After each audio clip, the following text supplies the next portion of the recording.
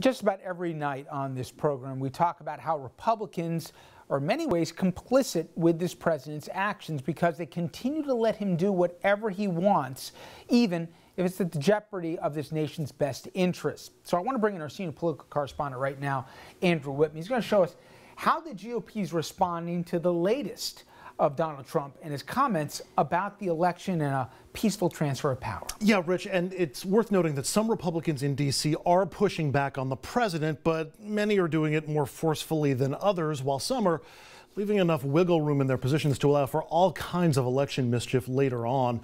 Even Mitch McConnell, who's being praised for taking one of the firmest lines with Trump on this, is doing so, tweeting that the winner of the November 3rd election will be inaugurated on January 20th. That's good, but saying nothing about counting every vote, even if they come in after November 3rd.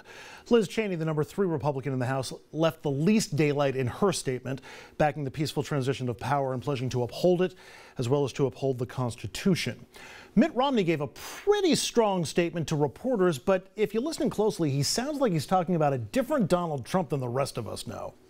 There will be a peaceful transition of power, and that anyone who has sworn an oath to our Constitution, including the President, I'm confident is committed to the same principle. Have you met this president? We also got fairly thorough support for the rule of law and peaceful transition from Republican Senators Cory Gardner and Susan Collins. That may be somewhat self-serving. They're the 2 most endangered Republicans in the Senate come Election Day 39 days from now.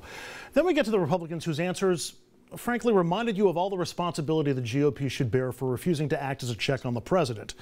South Dakota's Kevin Cramer somehow sounded sort of critical of Trump while supporting him 100%, as North Carolina's endangered Tom Tillis totally ignored what Trump said, except what he said about the challenging the election part. The president speaks in very extreme manners occasionally. I didn't find what he said last night to be overly extreme, quite honestly. Well, I think that the president will accept the result. We've got to make sure that it's fair. Next up, a senator you've probably never heard of, South Dakota's Mike Rounds, who frankly seems to have taken a big old gulp of Trump Kool-Aid, writing, quote, "I think everybody believes that we will have a very peaceful transition," he told reporters, seeming to ignore what the president said. Here's where Rounds loses me and maybe even touch with sanity. He continues, quote, "But that means people that protest have also got to be peaceful as well when he does win. In America, we always have a peaceful transition or continuation of responsibilities." Is he saying that if people protest, that would disqualify the election? Lindsey Graham, of course, has been out of touch with reality for some time when it comes to this president. He essentially tacked a condition onto his comments that you and I won't decide this election with our votes, judges will. People wonder about the peaceful transfer of power. I can assure you it will be peaceful. Now, we may have litigation about who won the election, but the court will decide, and if the Republicans lose, we will accept that result. But we need a full court. We'll end with 33-year veteran Republican Richard Shelby of Alabama, whose statement to reporters began in defense of Trump, but ended up in the same confusion the rest of the nation seems to be experiencing right now. Shelby began, quote, "We've always had a peaceful transfer of power. That's one of the hallmarks." Fact check, true. He continues, "And I think this year will be no exception." He's hoping.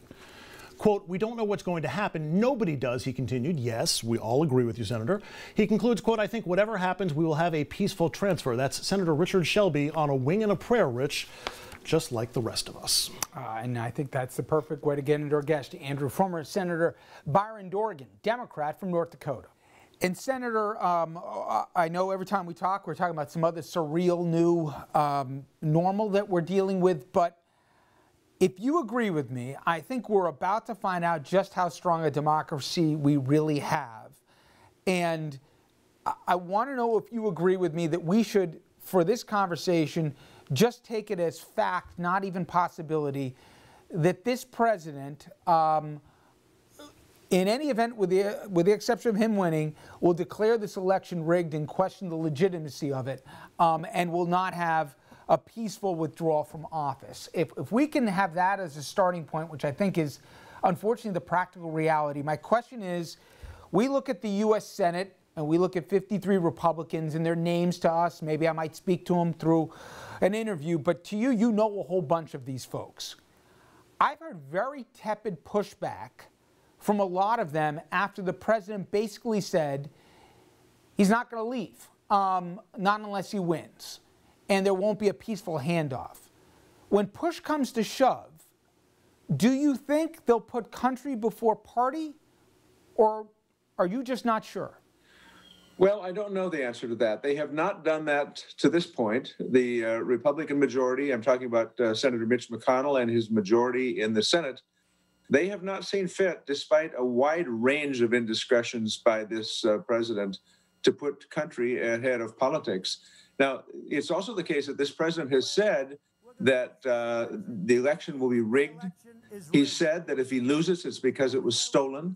So, you know, I think what he's doing is preaching to those people out there, whatever it is, 30 or 35%, who support him no matter what, that if he is somehow declared a loser, it means it was stolen.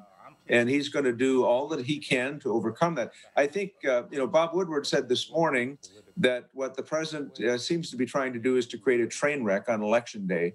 And I expect that's probably the case. I've heard some Republicans say, no, no, no, we'll have a peaceful transition. It'll go to the Supreme Court, and the Supreme Court will decide. And that was somewhat glossed over. But since when do we have 330 million Americans in this country? We don't have 9 people deciding who our president is. I mean, to me, that was almost as jarring as what the president said, as if our vote doesn't decide every 4 years who's the commander-in-chief. We're going to leave it to 9 people, one of whom we don't even know who it is yet. Right. Well, I mean, you know, we had an election in the Supreme Court in the year 2000. It was 5-4, and they chose George W. Bush, and they chose to decide that Florida should not be recounted. I would think when he said what he said this week, and he said the same thing previously, that I will not commit to a peaceful transition after the election. I'm going to wait and see, was this thing stolen and so on. I would think every Republican senator would say, shame on you. Shame. We've not heard that in 200 years, and we shouldn't expect to hear it now. The American people have a right to go vote, and that vote will decide who the next president will be. Just that vote. Obviously, this week, we remember Justice Ginsburg. You were one of the votes that put her on the high court. An old colleague of yours, Lindsey Graham, I want to remind people what he said 4 years ago and what he said this week. I want you to use my words against me.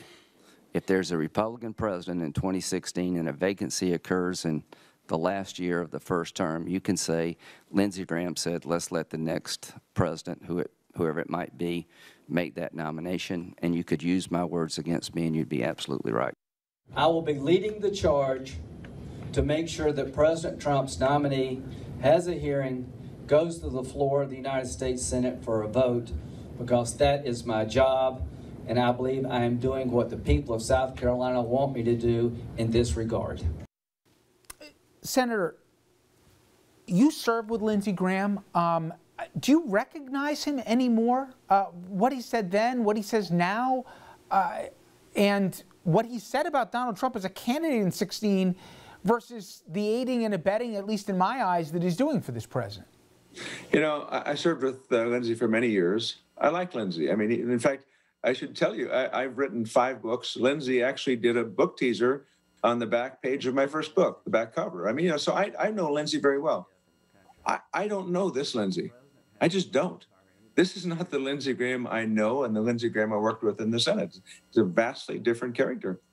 I've heard Democrats surprise me when, you know, I'll say, listen, you know, I got some reticence. People talk about packing the court or about all of a sudden trying to add, you know, Puerto Rico or D.C., give them statehood or do, or even change. As the Senate, by the way, has the power, as I understand this, to make, if you're going to change law, you need to have 6 or 7 justices or rewrite the rules.